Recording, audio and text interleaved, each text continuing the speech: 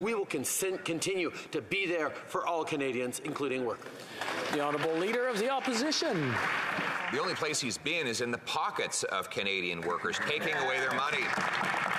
He's raised taxes on paychecks, raised taxes on gas, raised taxes on home heating, raised taxes on food, raised taxes on small businesses.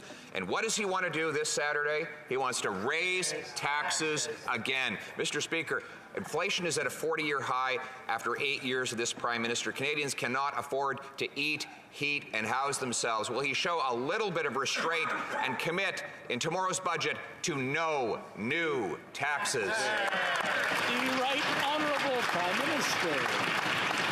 Mr. Speaker, we've demonstrated every step of the way that we're there to support workers, that we're there to support Canadians, and that's exactly what we've done. When we lowered the small business taxes to record levels and even allowed larger growth from small businesses while continuing to benefit from those.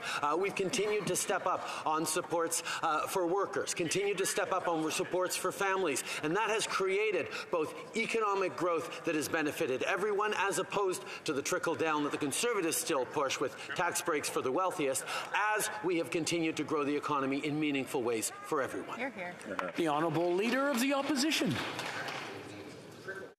Is his. He wants to take away everybody's money, centralize it in his own hands, and promise that it will trickle down through his mighty bureaucracy and all of the prodigious interest groups that gobble it up. And there'll maybe be a few little drops that get down to the people who actually earned it in the first place.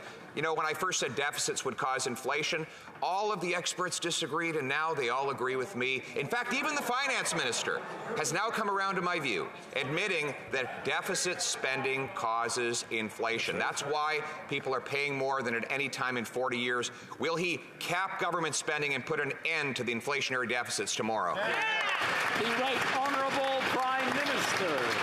Tell Mr. Speaker, the Leader of the Opposition is still hoping and waiting for experts to endorse his plan to opt out of inflation by buying cryptocurrency, something that would have erased savings of Canadians.